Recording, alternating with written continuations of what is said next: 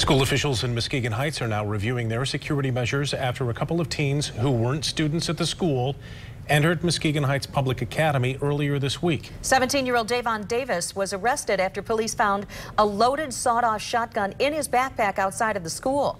24-hour News 8's Coco McAvoy questioned school officials about security at the school and has the report for us tonight from Muskegon Heights. Good evening. The school superintendent says they already have a number of security measures in place, like checking students and their belongings before they enter the school. But in this case, those security measures were bypassed. She says she's grateful for the students, staff, and police officers who acted quickly to avoid a much worse outcome.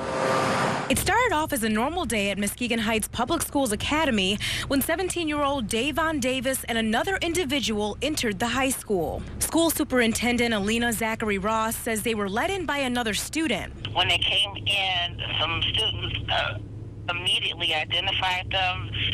Security identified them because they had, known them from the area, and they knew that they did not belong to the school anymore, that they were no longer students.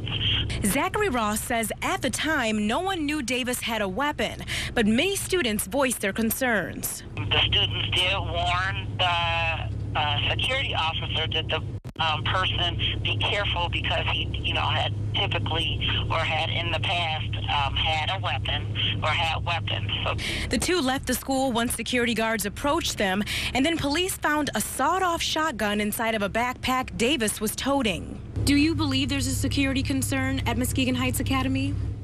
I definitely feel like our measures did work. We had security there, right there. They didn't. The two men did not go at all in our academic hallways where our classrooms are.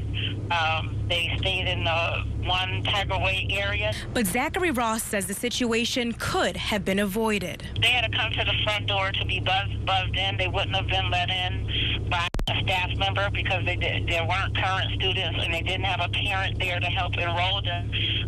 If they were there for re-enrollment, it could have been a real serious, even a more dangerous situation, and I'm just so grateful, that it wasn't. Davis's bond was set at $100,000, and the school superintendent says they will continue to use those security measures to ensure safety at their school.